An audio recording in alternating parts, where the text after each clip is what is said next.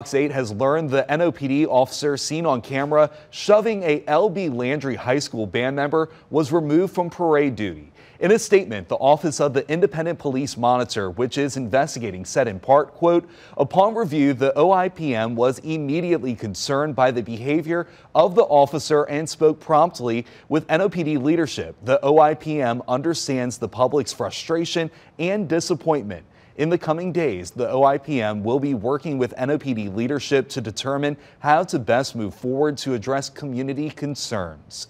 The Public Integrity Bureau is also investigating this incident. This happened Thursday on St. Charles Avenue during the Muses Parade. A band member stops behind the officer. You can see the officer turn around and shove the band member. LB Landry, part of the Algiers Charter Network, commends its students for, quote, restraint and refusal to engage in negative behavior.